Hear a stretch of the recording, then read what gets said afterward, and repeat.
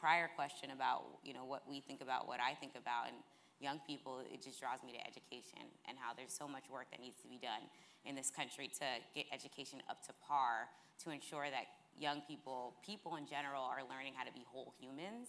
and learning how to better serve or to be financially literate, learning how to do things like their taxes, learning how to be able to have the tools to be able to get through hard times. I think there's a deficit when it comes to education. There's a deficit in the conversation when it comes to education. And if we're thinking about creating a generation that's better than where we are right now, and if we're thinking ahead, not just in this moment, the best way, in my opinion, to be able to create a society of whole people, of accepting people, is to work on our education system.